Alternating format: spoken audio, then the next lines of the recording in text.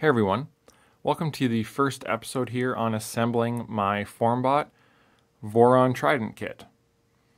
So this should be a pretty short episode. I have assembled the frame, very happy with the extrusions. All the ends were cut perfectly, the frame kind of squared itself out. Very nice, very happy with how that's working so far. I did get my printed parts, which we'll talk about here in a moment. Nothing really to note too much about the actual assembly so far. Been pretty straightforward. I've had no real issues. I don't know if I lost them or maybe they were missed in my kit, but I didn't have any M3 by 40 millimeter screws or bolts. So I had to use my own personal set that I had. I couldn't find any that came with the kit, but it's very possible that I did misplace them. So not a big deal. You can see here I've assembled the tensioners on each side, and I have assembled the AB motors.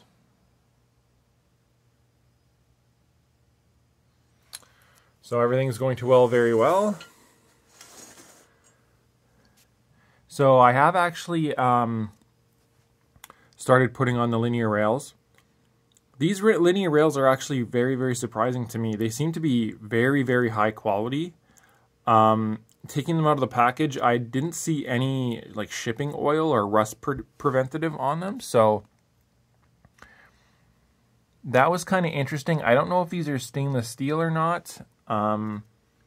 They are very smooth. What I did, I don't know if this is the correct way, but this is generally what I do. To lubricate these rails, what I did was I carefully slid one of the carriages off, and then I'll take a little like a zip tie or something like that, and I'll dip it into my PTFE grease, and I'll rub that grease all over the ball bearings. I don't have a syringe to inject grease, and a lot of times these ports on the sides don't even work. So I just kind of rub grease all over the ball bearings and work it in, and then I slide the rail or the carriage back on the rail, and it seems to work quite well. So that's generally what I do for mine. Yeah, so far very happy with this kit. I have the kit did come with a bag of magnets too for the Hall effect sensor here.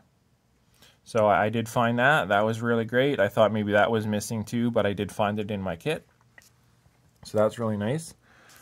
So for printed parts, I don't have the ability to print ABS, so I sourced printed parts from a Canadian retailer called Sparta 3D, and they have phenomenal print quality. Showcase a couple prints here that they did.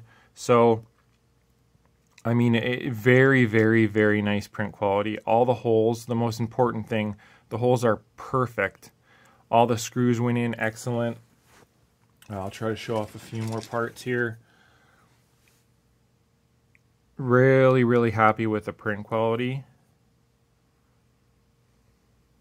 If you're not wanting to print the parts yourself, or you're like me, you don't have the ability, or maybe you literally just don't have the time to do it, even if you're not in Canada, I recommend taking a look at Sparta 3D. You can find them in the vendor section on the Discord, the Voron Discord, and you can inquire about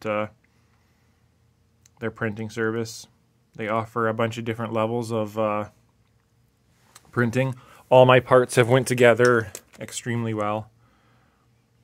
The top surface is very smooth, like no over extrusion. Holes are really clean and nice. All the parts look awesome. So a big shout out to them. Really happy with their parts, and they are known for excellent quality parts. So yeah, that'll wrap up this video here on just kind of assembling the frame, doing a little bit with the AB drives, mounting my MGN9 rails on here. If anyone has any questions, feel free to comment below, and look forward to episode 2. Thanks everyone.